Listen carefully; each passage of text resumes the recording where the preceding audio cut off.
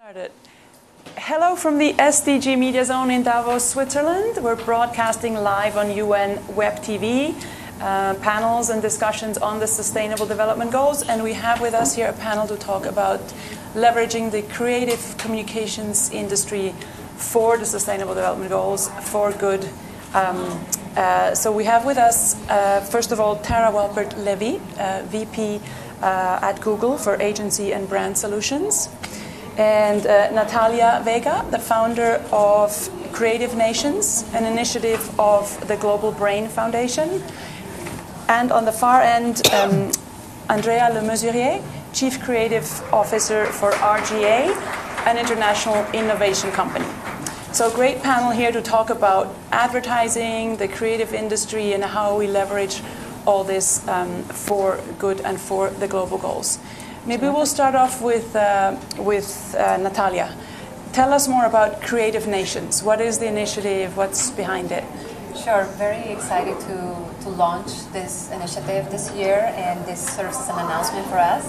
Creative Nations is an initiative of the Global Brain Foundation. We are focused on leveraging the power of the collective of global creatives in communications industries for the better of society and the planet. So our mission is basically to focus on promote impact, sustainability-driven actions to better society and the planet while driving business growth and supporting the Sustainable Development Goals. And Tara, at Google, looking at initiatives like this and all the shifts that are happening, how do you see the future of advertising? Well, that's a big question. Exactly. I guess I would say a couple things. I mean, I think just communications in general, I think is critical for driving good for the world because, you know, these are the storytellers, right? These are the folks who have the pen, who influence what people see, and frankly, are experts in trying to drive mindset and behavioral change. And I think that's what we're all collectively trying to drive here. So when you think about the Sustainable Development Goals, I mean, we're very passionate and kind of always have been. Both as a brand in terms of trying to make sure that our own marketing reflects good in the world, and also in supporting others to do it. So, you know, I think the future of advertising, we all know that people are getting even more demanding, even more, have higher expectations all the time that the messages that touch them are going to be relevant and helpful and useful and actionable and ideally faster, right? And so if you think about some of the places where actually we've done work with the United Nations around things like this, it reflects a few of those changes to meet those goals, right? So we partnered in 17 and 18 with the UN on a global campaign with a number of creative agencies. It was called Little by Little, and it was basically aimed at Gen Z, right? You remember? So we were trying to get 2 billion young people to take little actions to make a difference and improve the world. And we use a wide range of campaign formats. So one of the things, and Rob, you may have a perspective on this, but you know, 6-second ads are a thing now where they never were before because it delivers the message like that. Right? Exactly. And this campaign used those super effectively. We're partnering with the UN this year, actually, and again with 8 global creative agencies on an effort with Tribeca Enterprises, again, to advance the UN global goals, and it's using a new opportunity in advertising around essentially sequencing video stories and films. So those are just 2 examples, but I think they're reflective of building upon a strength that always existed and thinking about how do you make sure that in the future, today and in the future, it remains sort of as relevant, as helpful, as useful as possible, and in ways that people are consuming their media. And Andrea, as an innovation company, you're always a little bit ahead of the curve, I guess. So what's your sense of the future of purpose in advertising and balancing the purpose and profit of companies? First of all, thank you for having me. It's an honor to be here. Something that's near and dear to my heart, to use the power of creativity, and Tara was talking about.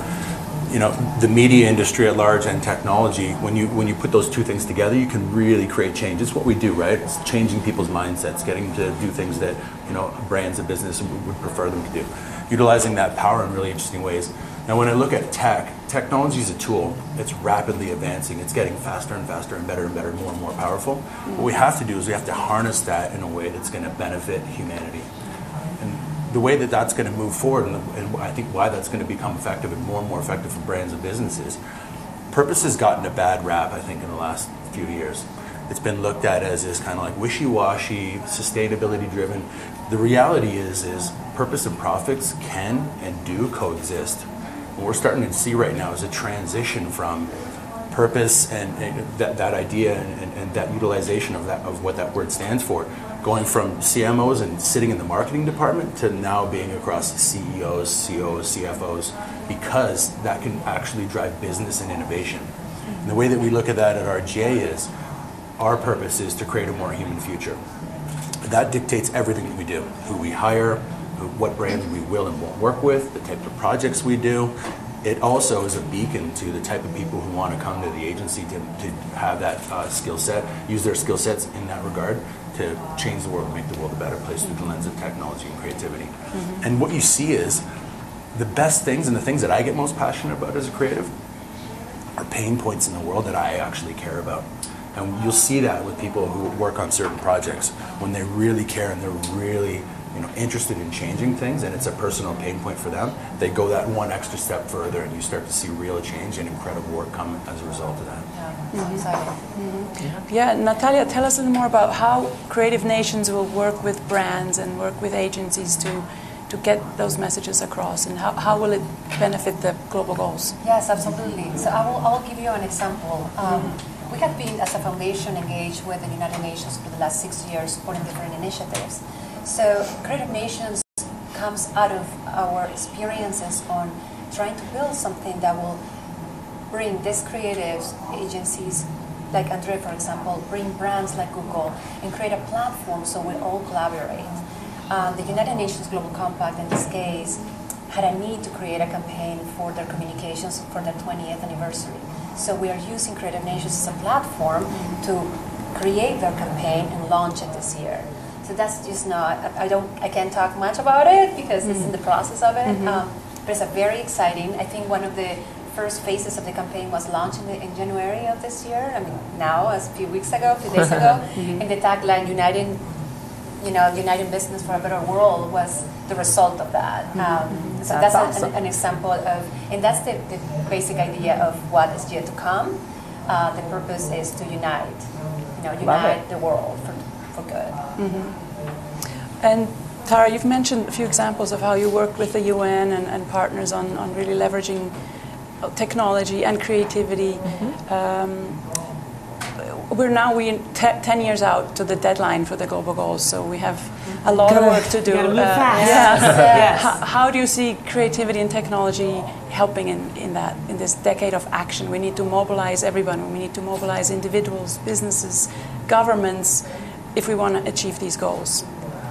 Well, I think there's a couple of different ways, and I think we all have sort of passion and heart for the urgency that's created. And I think one of the things that technology enables that really wasn't present in as